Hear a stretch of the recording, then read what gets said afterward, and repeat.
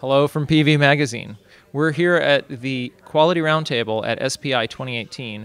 I'm joined by Dean Solon, who was on our recent panel that we had just here, talking about some real horror shows of failures that happen because basically when we get down to it of quality issues. Dean, you mentioned a lot of stupidity that you've seen going on out there.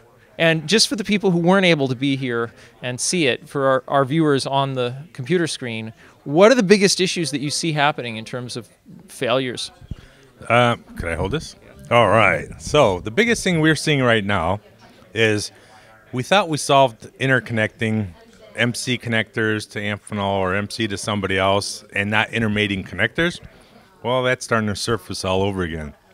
So there's a lot of connectors on the back of modules that are made by we don't know who, and we will not interconnect those balance of systems, but people are out there just taking that knockoff MC connector, connecting it to a real connector, and then those sites begin to flame up.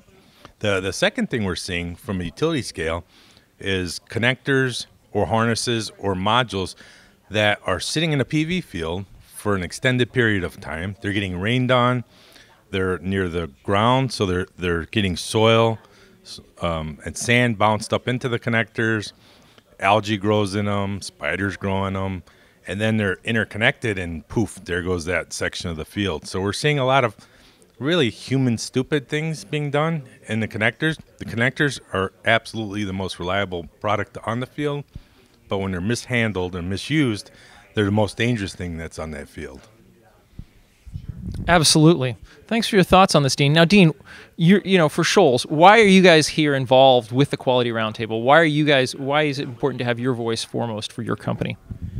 So, one of two things. One, it's kind of greedy, but the other side, it's to make sure things are going right. And from the greed side, I don't mean it to be greed all the way in, but what we're doing is we're having to replace hundreds of megawatts of EBOS that were installed on fields less than 2 years ago that are needing all new combiner boxes, all new wire harnesses, catching fire, thermal events people want to call it. There's no such thing as a thermal event. It was a fire.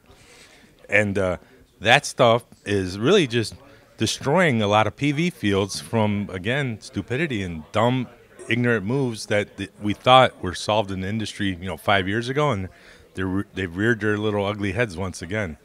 So what we're trying to do is pass the news on of what you're doing wrong as installers or people, module makers. One of the simplest things the module makers can do is put a dust cap on the end of their connectors. So if it's going to sit in that field for a month or two, it's not getting rain in it, because once the rain hits that connector, it starts to build up an oxidation level, and then you intermate it, plug it in. Even if it's MC to MC, you're now going to possibly have a joint that's going to overheat and catch fire. So just the simple, easy things that'll take the reliability of the field through the roof. Cool. Well, thanks for being a voice in here and for educating people about some of these very highly avoidable failures. My pleasure. Glad you guys are doing it. The industry needs it. Thank you. Well, here we are at the Quality Roundtable at SPI 2018. Thank you, Dean.